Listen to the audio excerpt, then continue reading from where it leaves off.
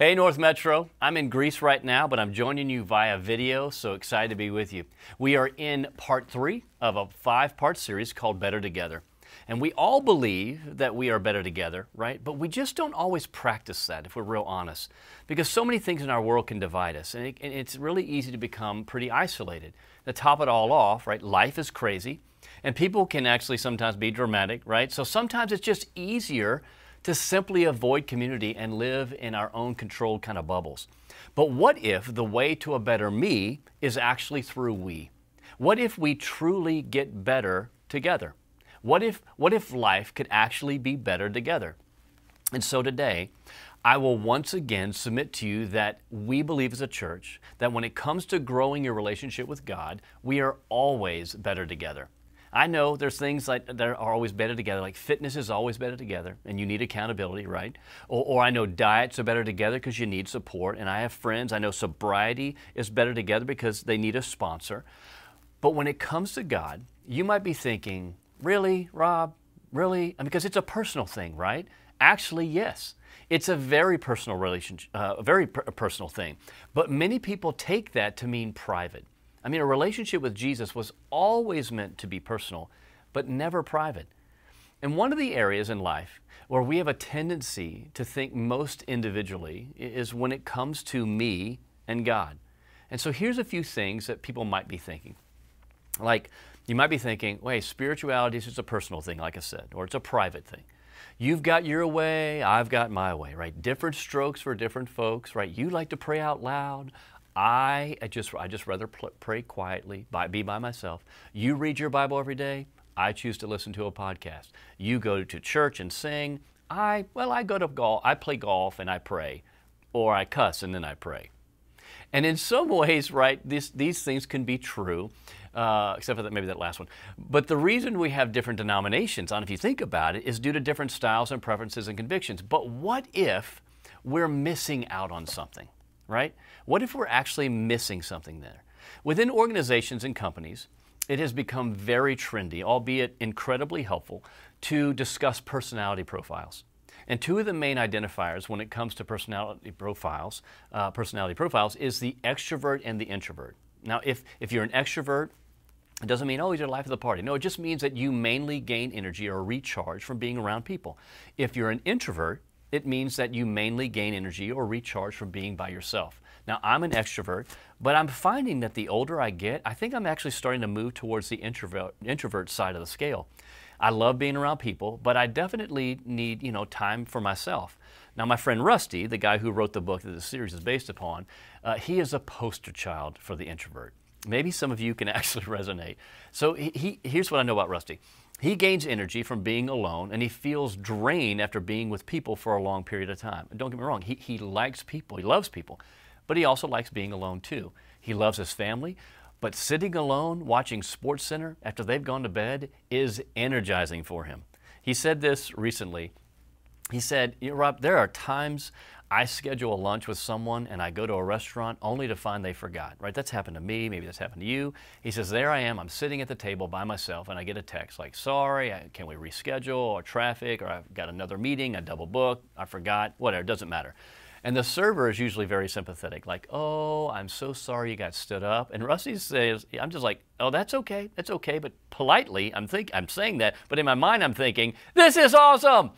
He says, I'm even the weird type that can actually go to the movies by myself. Not only do I don't have to share the popcorn, but there's no pressure to answer any questions. We don't have to talk about it. No one's interrupting me. There are no distractions.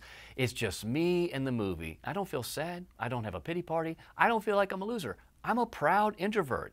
But here's something that I've observed. I meet a lot of introverts who have come to believe that life is actually not better together. It's better alone. And if that's you, I just have something I would love for you to consider. I believe that Jesus, our Savior, was an introvert. So just consider these facts. Jesus once spent 40 days in prayer, alone, in the desert. While you might be a proud introvert, that is taking it to another level. In Mark's Gospel, he tells us that Jesus once, he got up while it was still dark to go be alone with his Father, his Heavenly Father. When the disciples find him and tell him that the crowds are looking for him, he says, oh, they're looking for me? That's great. Let's go somewhere else. classic introversion, right? Another time we read about him, he's on his boat trip with his disciples. And while they're tending the sails and they're telling stories, maybe they're laughing at Peter's antics, I don't really know, Jesus quietly descends down into the belly of a ship to take a nap. Only introverts can nap when there's a party going on upstairs. Me being an extrovert, if there's a party going on, I'm going to be there. Not an introvert. Jesus, he goes down. He takes a nap. Introvert. There are many practices of connecting with God that really suit introverts. There are things like silence and solitude. Right? This is the taking time away just for you to be alone. A good thing for anyone, but it suits introverts. The purpose there is to shut out the distractions and the noise that can drown out God's voice. Maybe for you, if you're an introvert, you just love like driving for hours and just listening to God, or walking or hiking or riding your bike alone. All great things, but again, suited for introverts. There is this discipline of reading and prayer. Right? Just being alone, and through reading books from current authors to the classics to your Bible, you can sharpen your thinking and soothe your soul. And that's the time when you can quietly talk to God and your mind rather easily, just due to your introversion. Even worship services. Think about this. It's not hard for an introvert to go to church, go to a church of thousands of people and still be alone. Right? You can go by yourself. You can sit by yourself, and you can talk to no one except when we ask you to meet and talk with someone you don't know during the greeting time. But singing alone, your eyes are closed, no distractions, then listening to the message, just focused on nothing but how this might apply to you. Introverts, man, they think this is awesome. But even if you're not an introvert, I bet you can probably sympathize with some of these things, right? Or maybe you can sympathize with this. You may feel like you're the only one in your home who's a Christian. So your faith actually has to be a private thing. You may be the only one at the office who knows the Lord, who is a follower of Jesus. So your faith is either in secret, or you may feel like a martyr, right? You stand out, but you still stand alone. Or maybe Christians surround you, but you're the only one interested in actually growing in your faith. Maybe there's a lot of churchgoers around you, but you're the only one who's like, man, I want to refine and grow in my relationship with Jesus. People are put off by maybe your commitment to prayer and your devotional time, so you begin to think, man, I guess it is just me and Jesus.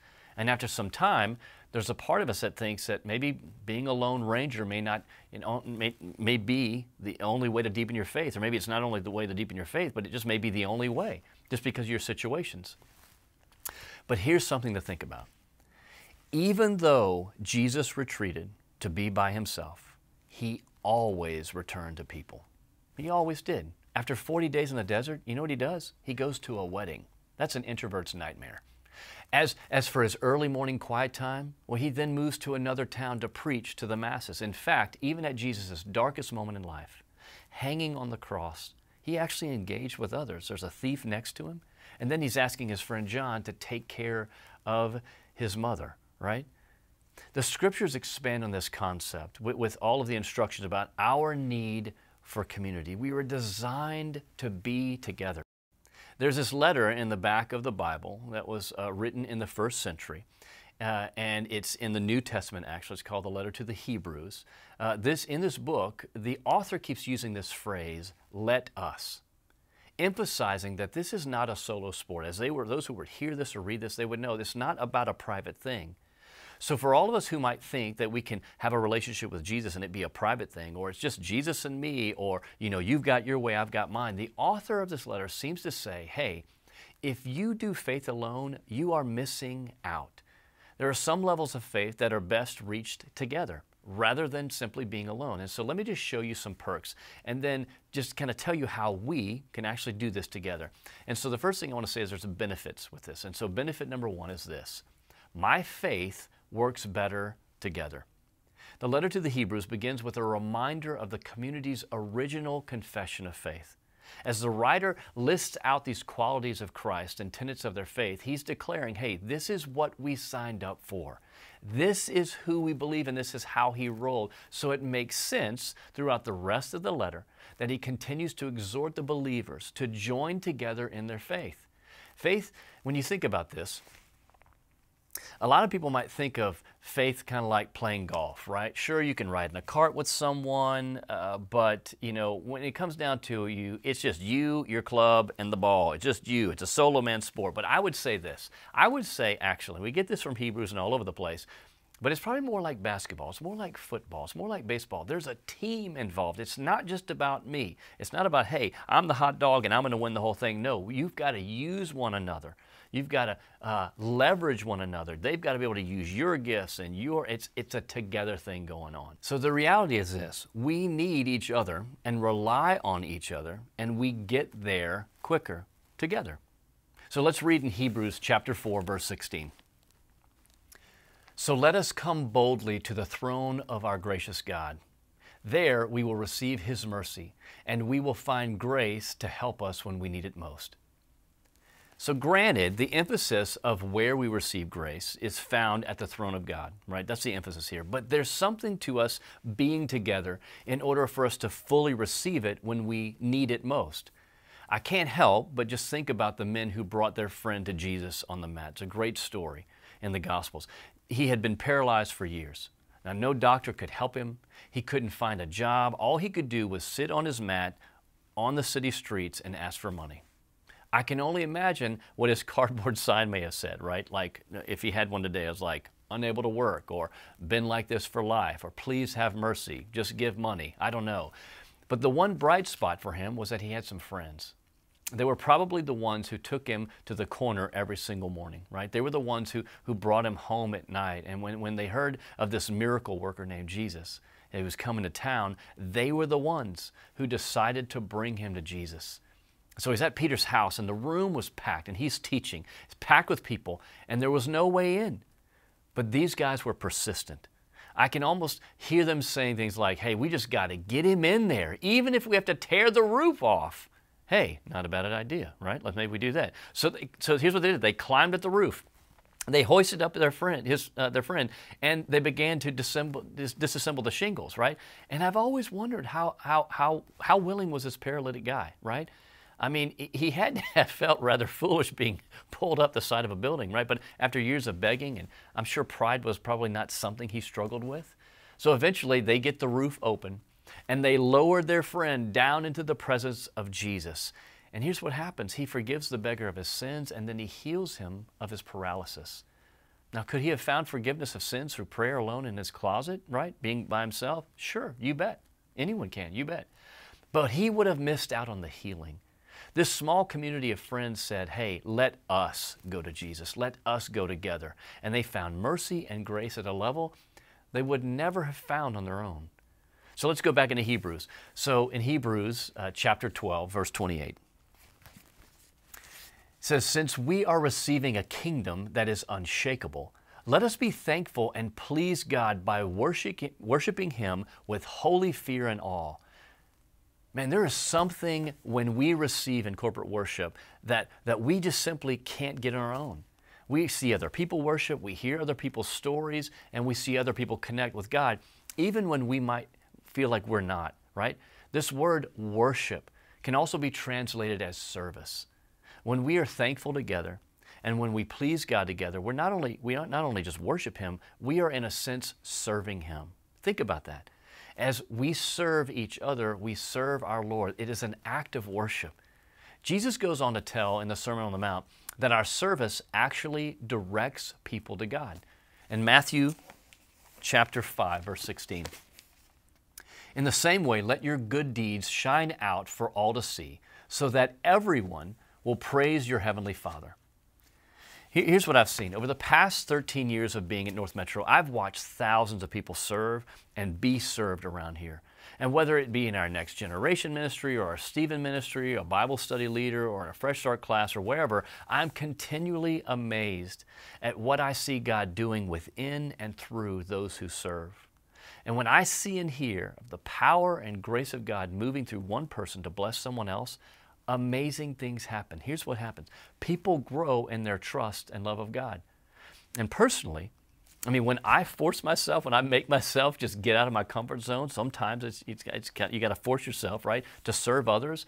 I find that I not only strengthen their faith, I actually deepen my own. I'm more like Jesus when I am with others. Jesus, listen, He was the lead servant. He washed His disciples' feet. He healed the sick, He encouraged the broken, and He even challenged the comfortable. All His actions were to serve. I mean, He said that I came to serve, not be served. And serving only happens with other people. The only person I serve when I'm alone, it's me. When I'm alone, the world revolves around me. I get my way 100% of the time. I'm in complete control, or so I think, right? And sometimes in that setting, sometimes I can even assume that God is there to serve my bidding. But when I'm around others, I'm forced to yield to what others need. I don't always get my way, because in those moments, it's not about me. I have opportunities to meet their needs. I'm able to serve. I get to serve is what we say about here. We get to do this. And with this being such a valued character trait, it should not surprise us that the writer of Hebrews instructs his readers to not give up connecting with God together. Look here, Hebrews chapter 10. Verse 25, and let us not neglect our meeting together, as some people do, but encourage one another, especially now that the day of his return is drawing near. Look, North Metro, we live in a culture where the average church attendance in our country has dropped to 1 out of every 3 Sundays. Now, it doesn't sound so bad to say, I go to church about every 3 weeks, but it sounds a little bit different when we say, hey, last year I went to church 14 times. And if the weekend attendance is that low, right, is that low, the extra gatherings of small groups and mission trips and service projects and Bible studies, I'm here to tell you they're even less. And that means in a given year, we only engage with the community of believers 14, 15, 16, 17, maybe 20 times. And the author of Hebrews, he saw this coming and he warned us, don't give up meeting together. It's necessary for your soul. We need to recognize that our faith grows better together. So here's benefit number 2. My faith finds fulfillment better together. The call for us to work as a team is not just because our faith simply works better together, but also because we are designed to find our deepest fulfillment this way. We were created in the image of God, our triune God, a God who exists in community, the Father, the Son, and the Holy Spirit. They live in perfect union of service to one another and deep relationship. For those of us who think that the apex of our faith experience comes by being maybe awake in the middle of the night by a dream or a personal retreat or even silent epiphany while listening to a podcast or a message, the author of Hebrews encourages us to find even greater fulfillment by journeying with each other. And in doing so, God creates in us and through us our richest fulfillment. Look here in Hebrews chapter 4, verse 14. So then, since we have a great high priest who has entered heaven, Jesus, the Son of God, let us hold firmly to what we believe. Another theme in Hebrews is Jesus as high priest. The author uses this language to describe the whole community, which performs priestly tasks. Yeah, and we'll see that in chapter 13 and verses 15 and 16. Again, this notion is of a community in action and following God in action. And while the emphasis is on the great high priest, Jesus, don't overlook how we should actually do this together. There are just some things that North Metro, we wouldn't learn if left to our own devices. We need other people. I love what author and speaker Bob Goff says. He says, you know why God doesn't speak to me audibly? Because then I wouldn't listen to you. And we need one another. God speaks through other people in our lives. So maybe what we need to do is maybe move from consumer to community. And here's a few things. First, just recognize that my individuality is still important, right? You need your daily time with God. You need your prayer days, right? Your prayer retreats. You need your solitude and silence. Just recognize this is not the end. Second thing is this. Make efforts to turn worship services actually into conversations. Instead of showing up late, maybe I'm striking a nerve there, or leaving early or evaluating how good the message was or whether or not you thought the music was too loud, maybe make a decision that you'll engage in conversation with other people. Maybe before you even get here, that's what you're going to do. When you get there, maybe you talk to the people around you, right? Hey, how are you? How was your week? Then on the way out, make an effort to talk to other people, get to know people, make connections, and make a point to talk to people who are actually not like you, right? We're trying to grow in this as a church. You know, and maybe say things like, hey, how can I pray for you this week? Right? You meet someone, it's okay to ask them that. And when you pick up your kids from the children's ministry, maybe just take time to thank the volunteers who serve, right? Get to know them. Thank the greeters on the way out. Thank the people who served you coffee and a muffin that day, right? Maybe you'll be surprised at what new relationships God creates through those comments. So the third thing is this, is judge your experience at the church through someone else's eyes. And this is huge. The best way to do this is by bringing a guest with you. You never see your church the way you should until you bring a friend, right? That's when you start going, oh, are they going to play that song? What are they going to think? I've noticed that my non-Christian friends never say things like, oh, it was too loud, or I wish they played more hymns. When we did a series recently called At the Movies, I had a few people, friends, who have been Christians for a long time, and they mentioned things like, hey, y'all showed too many clips from these movies, right? Well, we don't need all these movie clips, just teach the Bible.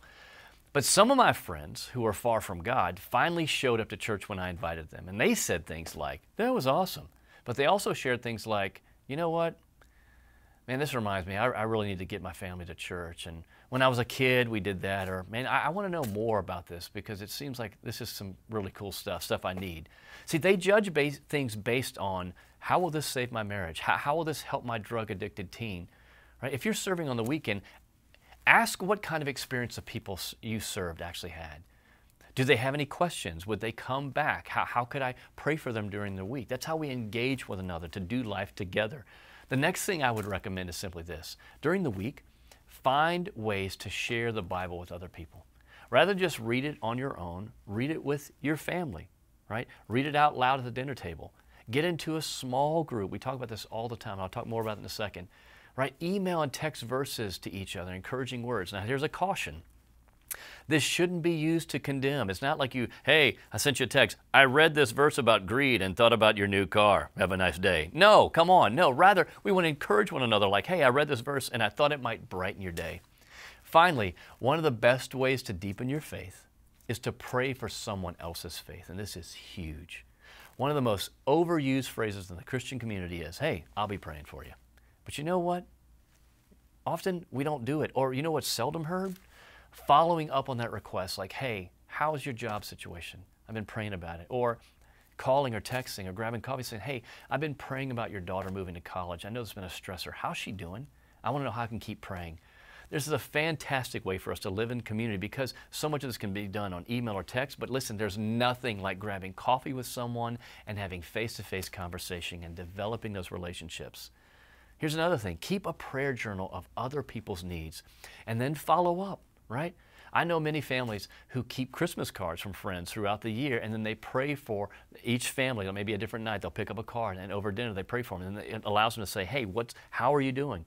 It keeps us out of the rut of just like, help me, God, bless me, protect me. And it forces us to actually think about other people.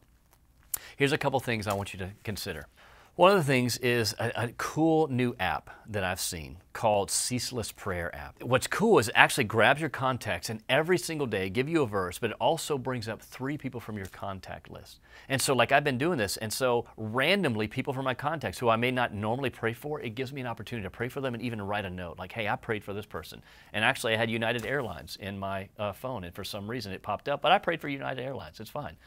Another thing coming up, it's coming up here at the end of the month in October, it is something called Group Connect. And this is a way, we talk about it all the time, this is a way for you to actually connect with other people in a normal, regular routine. If you've never gotten into a group, into one of our life groups, or even if you've never gotten to our Bible studies, man, listen. Jump in and try it out. And I say it all the time. Listen, if you get into a group and you're like, after a couple of months, you're like, I just don't connect with anyone. Well, then let us know. We'll put you in another group. It's okay. It's all right. I have friends that go, we were in this group, really wasn't a fit, but then we found this one, and oh my goodness, we do everything together. We grow together. We read. We're texting, prayers to one another. Everything has changed. And if you ask them to say, what was the pivotal change in that growth spurt for you with your relationship with Jesus? They'll say, it was being with other people, not doing it by myself. And so jump into a group. And another thing I would say is this, join a team. We have so many places to serve around here. And I have seen over the years the camaraderie that actually happens when people jump onto a team, like the parking team, a children's ministry team, a next gen team, right? Any of these, Stephen ministry, whatever, being a part, serving together. When I say a team, I don't mean like baseball, but you could do that and that'd be fine. But I mean like joining a team to serve, because man, you are forced to be around other people, to get to know one another. You get to pray for one another, talk with one another, engage conversation. It's a great way to build community. North Metro, I've seen it in my own life, and I'm convinced of it in so many ways, but especially when it comes to growing in your relationship with Jesus. We will always be better together It is how we were designed to live and to grow. So let's jump into community. Let's keep going. If you were out for a while, you're like, hey, I need to get back in. Jump back in. Jump back in. Let's jump in and see and understand for ourselves, experience for ourselves that we truly are better together. Let me pray. Father, thank you so much for our amazing church. I pray, Lord, for all those who call this place home and all those who are visiting, Lord, I pray that you'd speak to them now. I pray, Lord, that you would just remind them, Lord, that you designed them to be in community. All of us, we're never designed to be alone. No one really wants to be alone.